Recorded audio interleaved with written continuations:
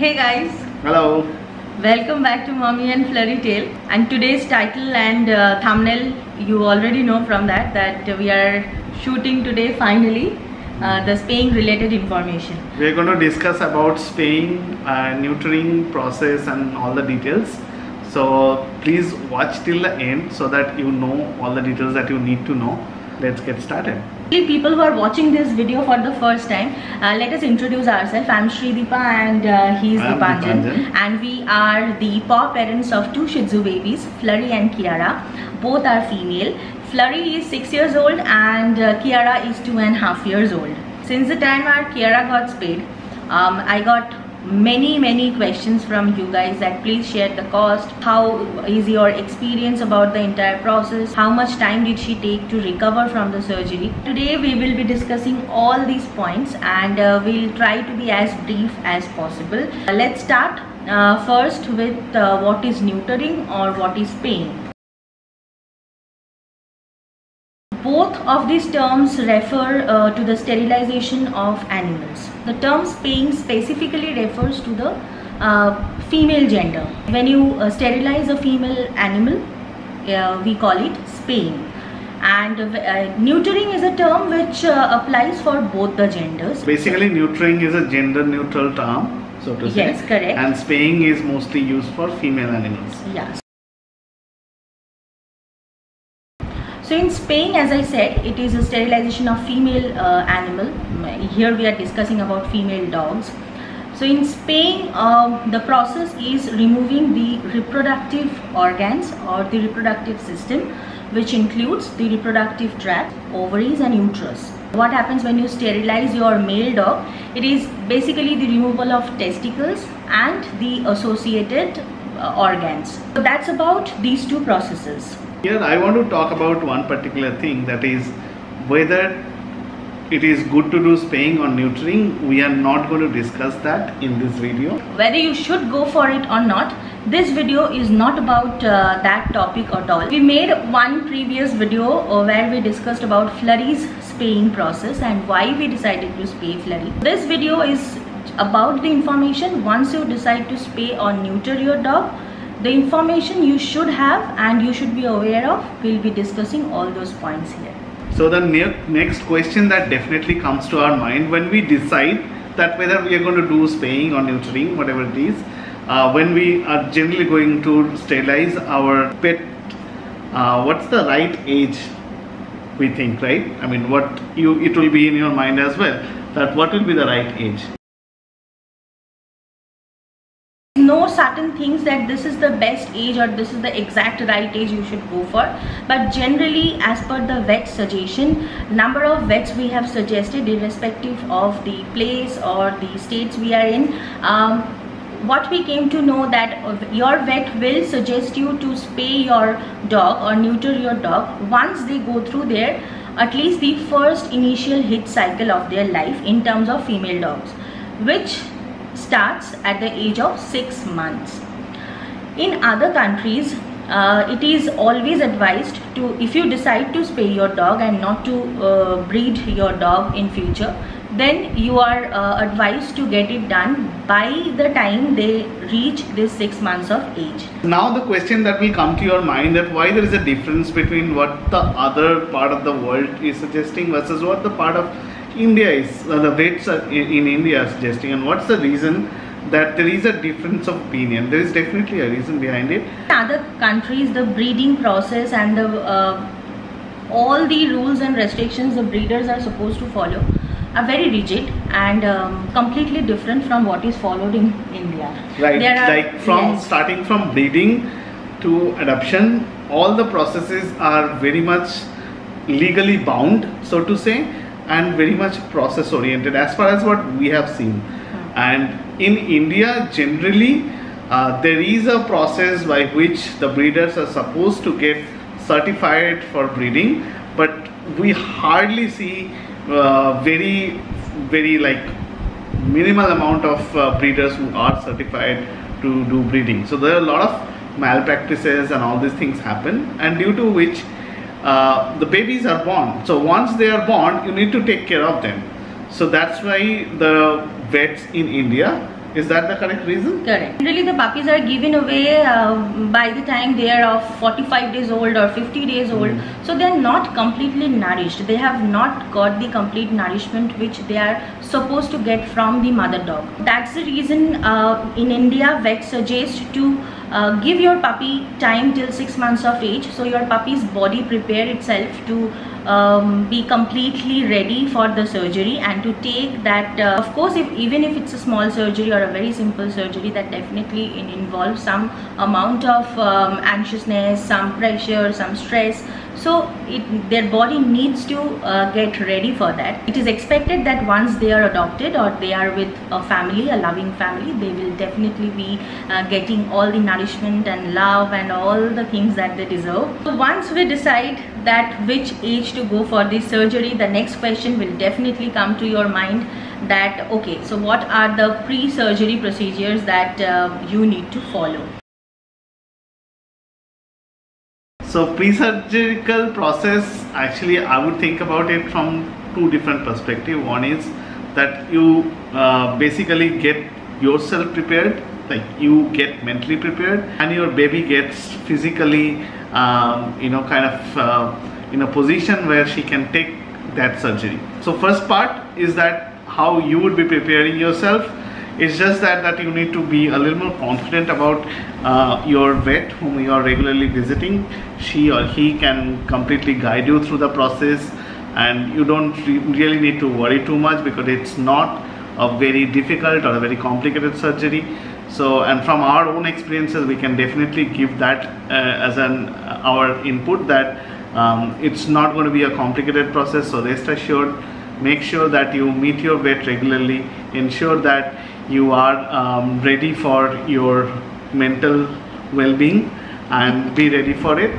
There will be no worries. So that takes care of the first part. The second part is how you will have your pet ready for the surgery. First and foremost is that you would definitely need to consult with your vet, and if your pet is a female, obviously you need to discuss about what time she had the last heat cycle, what is the gap between your pet's regular heat cycles that you have noticed so far, if you have, and whatever are those integrate details that you had about, if you know about any particular medical conditions or any particular behavioral conditions that you have noticed in your pet. Just as in our case, we already knew that Kiara is a bit shaky without us being around.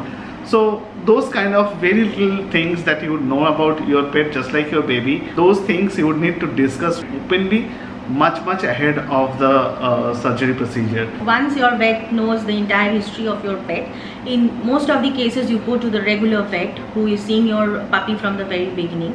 So based on the hit cycle date, that when the hit cycle, the last hit cycle got over, based on that he or she will suggest you a surgery date. Once the surgery date is fixed, now based on that you will be asked to perform a thorough test, blood test. Yeah, mostly a set of blood tests, right? There will be different vitals that they need to check. So it depends, right? Again, it will depend on vet to vet, that if your vet knows your pet really well, he might or she might suggest very little amount of tests, but whatever it is, right? Once you have fixed the date of the surgery, you need to work backwards to fill in those previous prerequisites that you need to do before the surgery. What you have to do is that you need to get those tests done, get those vitals checked. Normally, if your pet's vitals are within the range or bit of fluctuated, some very little variance, then probably your vet would say that it's fine, you can still stick to the date. If not, if there are major variances or if there are major changes in those vitals which are critical, then obviously your vet might suggest, okay, let's push the surgery date by a week or by 10 days depending on how the vitals react. So that's what the prerequisites in my mind is, that you need to be prepared mentally yourself first, because that's one of the major things that we normally encourage everyone to do, that you get mentally prepared. You will only be mentally prepared when you have the exact and entire knowledge about the procedure. Knowledge doesn't mean you have to know every technical details, but it's just the general basic information that as a parent you need to know. You should feel free to ask your vet about each and everything without feeling shy or without feeling embarrassment that, oh, whether it's a very silly question, whether this to ask or not. So don't take anything casually. Whatever you have in your mind, even if that is a very silly thing to ask, please feel free to ask and discuss that with your vet. Please make yourself well informed, and that will help you to be much more calm and much more confident about this surgery to go for. So you need to convince yourself at first, and then you need to collect all the information that you can before you go ahead with this surgery. Now comes the heart or the crux of the thing, is that the surgery. The surgery, the time that on the day of the surgery. So let's say that we have taken Kiara. So on that day of the surgery, we have taken Kiara and Flurry or whatever. So on that day of the surgery, what happens? Like, how long does it take? What's the process, and what are the things that happens with your pet?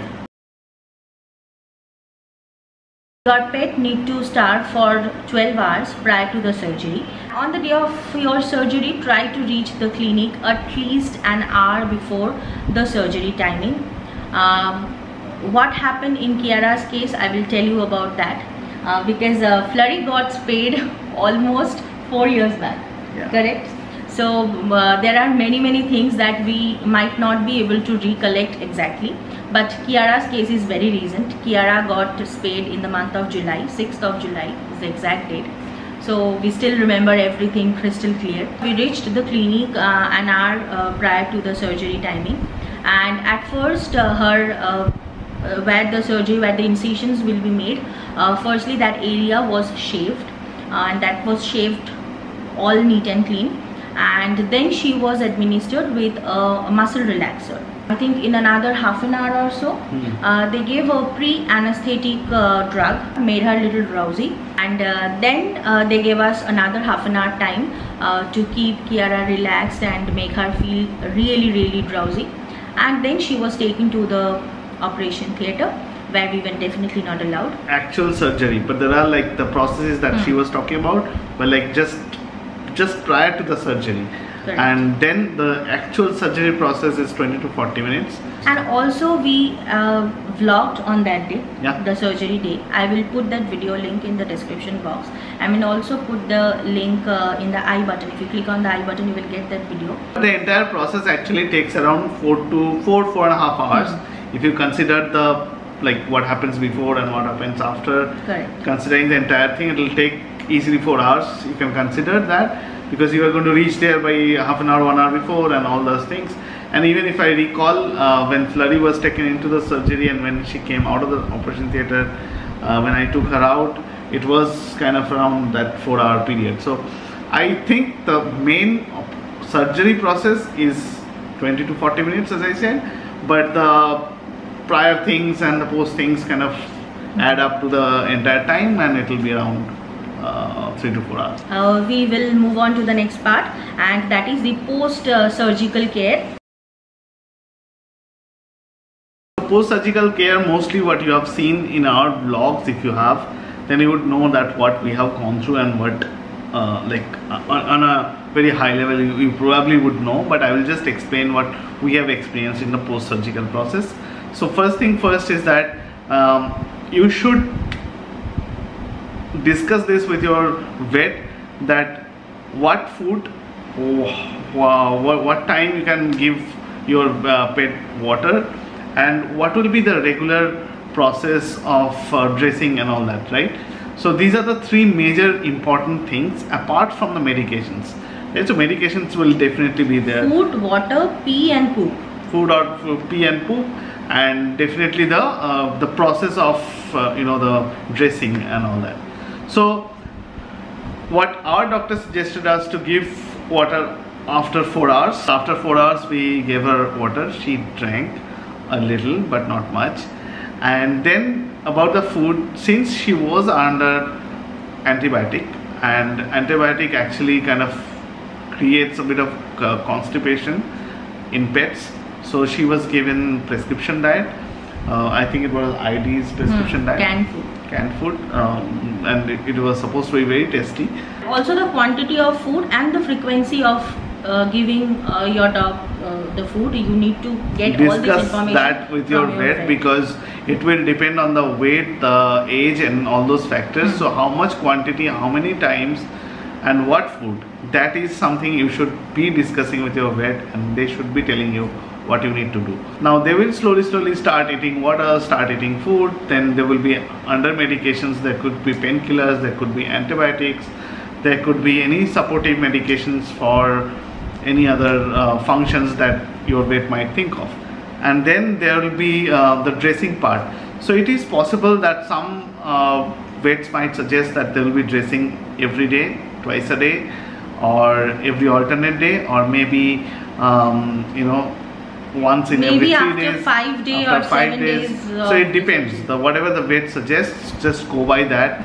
The only thing that I could remember, because the medications are pretty much depends on vet to vet. The only thing that I would say is that the tube that we were using, Vetramil, we have shown you in the vlogs. When you get your pet from the operation theatre, there will be a initial dressing that will be put on the wound. Don't try to remove that dressing by yourself until or unless you are advised to do so. So for dressing process, talk to your vet that when will be the next dressing, and based on that go for it. We were given a spray medication, and we were asked not to get it done by ourselves and get it done by an expert whom we call the paravets.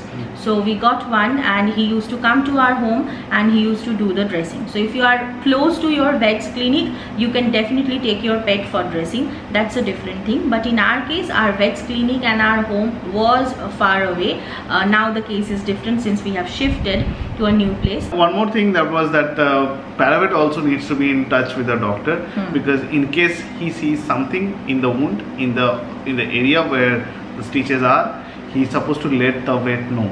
So it's not that the paravet will take care of everything. So you also need to be careful about that. Your paravet also needs to be mindful of that fact, that anything that happens, they should, or you should always consult the vet.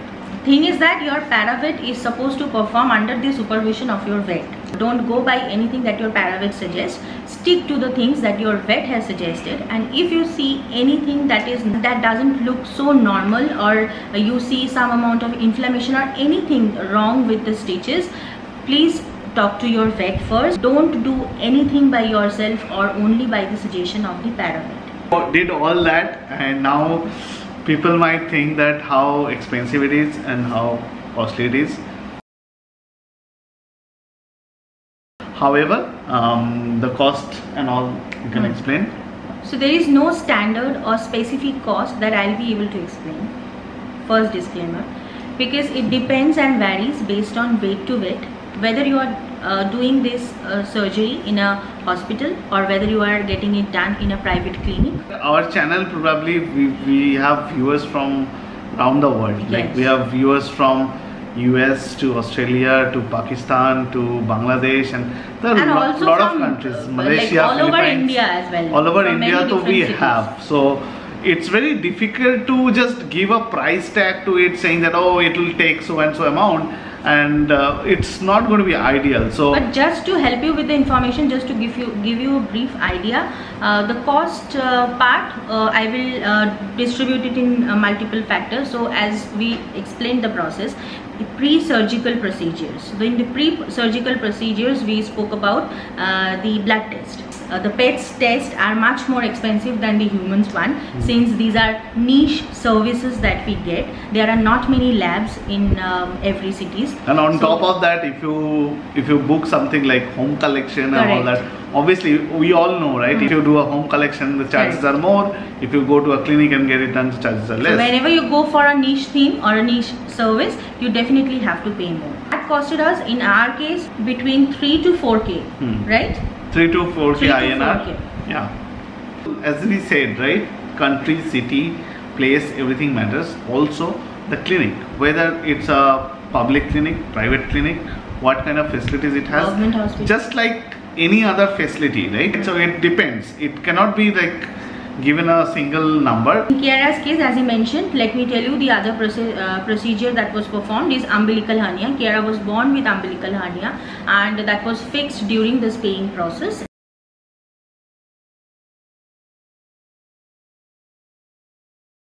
So normally the spaying process will be between 5 to 10K in India, as far as we know, because we have other friends also in other parts of the country. So between 5k to 10k would be your typical cost for the spaying process, spaying surgery. Obviously if you have some other surgeries it will cost you more. So but do not ask us in terms of what cost it took for you, because you should definitely go and check with the vet. It depends on vet and the surgical process that they are going to take. But if you want to take a number in your head and you are so determined to have a number in your head, then it will be somewhere between 5 to 10k. The cost for the post surgery is definitely going to be depending on the medications, then your how many times you are having the dressing done, and then if the dressing is done by a paravet, then obviously the paravet's charge, because if he is coming to your home and doing it at your home, obviously any private service at home and a personal service obviously will cost you more. It will be somewhere around like 5k. 5k, yeah. So it will be somewhere around 5k including the medicines, and if the paravet is coming at your home and doing it, the dressing and all at your home, then it will be somewhere around 5k. Now coming to the points that what you should do and what you should not do at all. What you should do, as we mentioned, you need to prepare yourself and you need to prepare your pet for the surgery, and also for that you need to get proper information that we have already covered. And so now coming to the point what you should not do. The first thing, panicking. Don't panic. Anything that happens, don't panic. Have trust on your vet. And as I said, be have trust on your pet also that he or she also will be able to handle it. So be very thorough when you ask your vets all the questions that you have in your mind. So here, as he said, that it's a very simple and a very common procedure. So definitely as parents, we will definitely need to know that how long the incision will be, how deep the incision will be. So let me give you a very brief idea that our vet explained us before we decided to go for the surgery. So in case of neutering and spaying, a small incision will be made just below the belly button, and in Kiara's case it was 1.5 inches the incision, and a little more due to because she had hernia and that was removed with this surgery. But normally in case of spaying or neutering, it is 1.5 to 2 inches incision. It's a 3-layer incision, both layers below the skin surface. There will be absorbable sutures that will be absorbed in their body, and on the top layer there will be sutures which needs to be removed after 15 days of the surgery. So this also depends from vet to vet. Some says that they can remove the suture in 7 days, and in some places it is 15 days. In our case it was 15 days. It's not a very big or a very serious surgery. Only when it's a surgery with sutures, but there is another way by this surgery is done. Very few places in India, probably the laparoscopic surgery. That is also a very expensive process. That's also a very expensive process, and that happens in very few places in India, I believe. So like for that's completely a different process. We don't have much idea about it. That also is a thing that happens. All the reason you get to panic not ends here. Definitely there are more to it. After the surgery, the healing process might take a little longer in case of your pet, because it depends on the many different factors, that what age your pet is going for the surgery, also what are the additional health condition your pet has, behavioral stability your pet has. Like in our case, Kiara's healing time was little longer than Flurry's. Our vet said in the very beginning that Kiara's skin is very thin. We were asked to take proper care of Kiara. We were advised not to let her run, jump or do anything.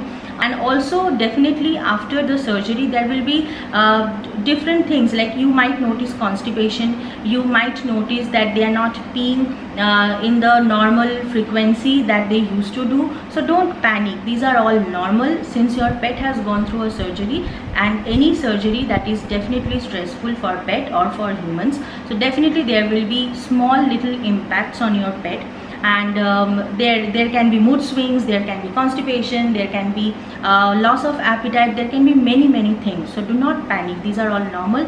Talk to your vet, be in touch with your vet, and just do things as he or she suggests. So at the end of it all, right, and this is something which really comes from the bottom of my heart, that whether be it Flurry, be it Kiara, our vets and the places where we have been, we've been extremely lucky that we have had such nice people around us who has guided us, helped us, shared the knowledge with us and shared some real deep insights with us very easily and helped us through the process to grow with the situation, right? So on that note, I would really thank our vet who was in Bangalore, Dr. Pampapati, the place where Flurry got spayed, which was Cessna Veterinary Clinic, and definitely Dr. Krishanu Ghosh in Salt Lake and in Newtown in Kolkata. So Dr. Ghosh had been really good because we were very new to him, because we have been seeing Dr. Pampapati for all this while, but Dr. Ghosh has really taken care of Kiara like anything. Like I remember I had like put some WhatsApp messages to him like really late at night. He has always responded, attended to calls, like really extremely happy that he had been with us all this while. Dr. Pampapati had always been like our guide, and so has Dr. Ghosh now. Correct. So, and with that, we end this video here. yes. I hope we have covered everything, but if you think that we have missed out on something, please feel free to ask in the comment section. We'll definitely reply, and also if you can share your experiences, that will be great for us and also great do for watch the out for the next vlogs, because those are going to be really interesting. So with that, we are ending today's video.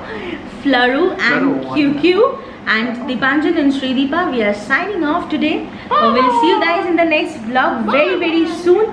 Till then, stay happy, stay awesome. Bye bye.